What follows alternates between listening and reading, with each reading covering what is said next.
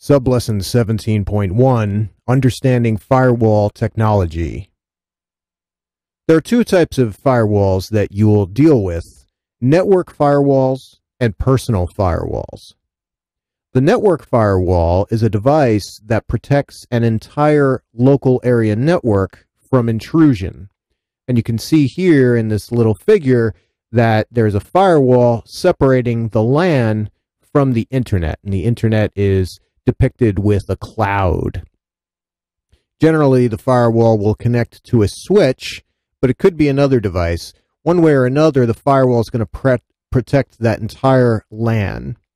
And when this is the case, the network administrator working on the LAN looks at the firewall as if it's a device that is behind the switch. That's often how it's referred to. So it's in between the LAN and the internet. Now that's a network firewall.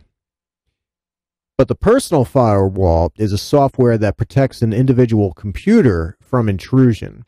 And the personal firewall is usually software-based. So it's part of Windows or it's a third-party application. And that firewall could be used by itself and the computer could connect directly to the internet, or it could be used in addition to a firewall that's within a SOHO 4-port router. And here we see that the computer with the built-in personal firewall software is connected to a switch, could be connected to a router or what have you. So you can have personal firewalls as well. They're generally software-based, and in this video we're going to focus on the personal Windows firewall within Windows 7. You can open this in a variety of ways. You can go to the search field, or you could navigate to the control panel and then go to Windows Firewall. And if you're in category mode, you'd also click on System and Security. Or you could go to the run prompt and type control space firewall.cpl. Let's demonstrate how to open the Windows Firewall and how to turn it on and off now. And we'll do this in the GUI and in the command prompt. Okay, so we're at the control panel in a Windows 7 computer, and from here we would click on System Security, and that would lead us to the option for the Windows Firewall. Or if you're in the control panel in icons mode, you would just go directly to Windows Firewall, and that would give you your various private and public firewall options. You could also open this from the run prompt, again with that syntax, control space firewall.cpl.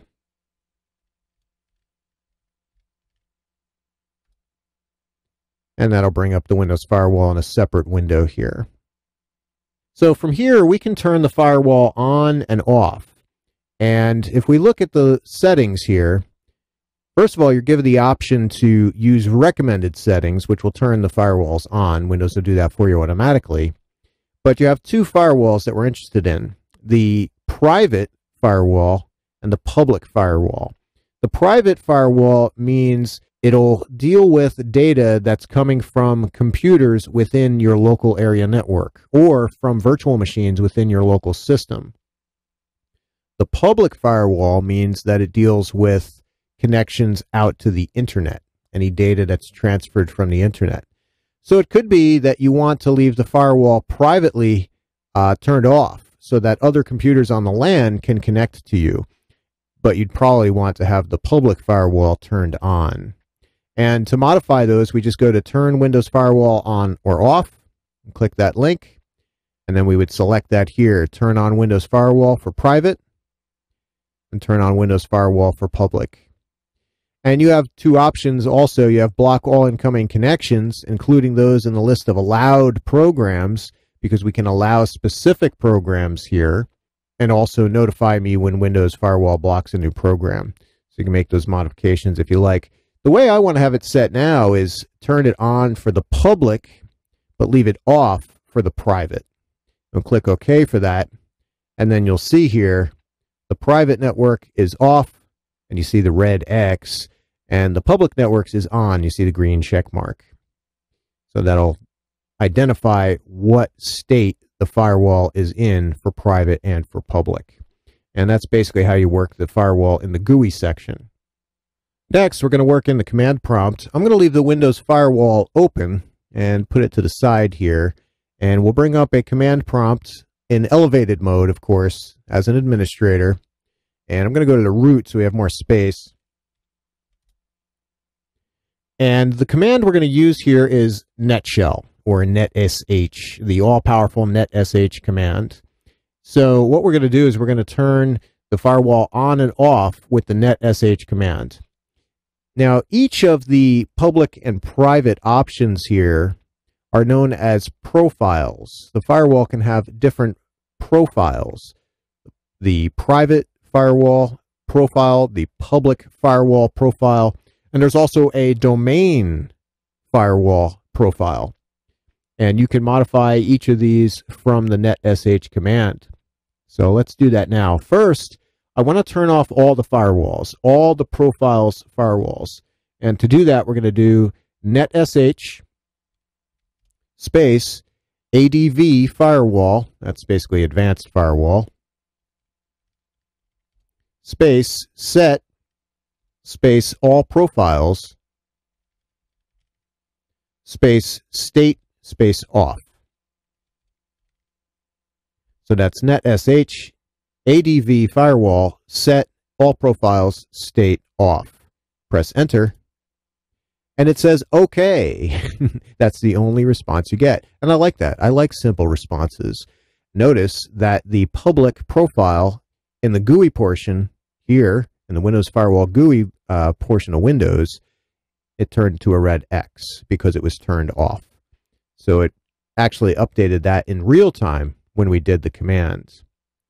And of course, to turn those back on, if we wanted to turn on all the profiles, we would do the same exact command, and I just up arrowed to it, but change the off to on.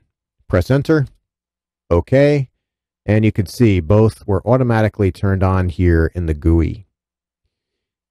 And of course, your next question may be, well, I want to do one at a time. I just want to have maybe the private turned off and the public turned on. Well, they're both on right now, so if I want to turn off the private profile, I'll up arrow again, and I'll backspace out the all profiles and change that to private state off. So netsh ADV firewall set private state off. Enter. It says OK, and that turned off the private profile, but the public profile was kept on. Finally, if you want to know what's happening with your various profiles, you could do the netsh ADV firewall show all profiles command. That'll tell you about each profile. And we mentioned before, there is a domain profile as well, which is on right now. And we could turn that off if we wanted to with these with the netsh command. We have the private firewall, which is off. And we have the public firewall, which is on. We can set various policies and rules. And we can set whether this is logged.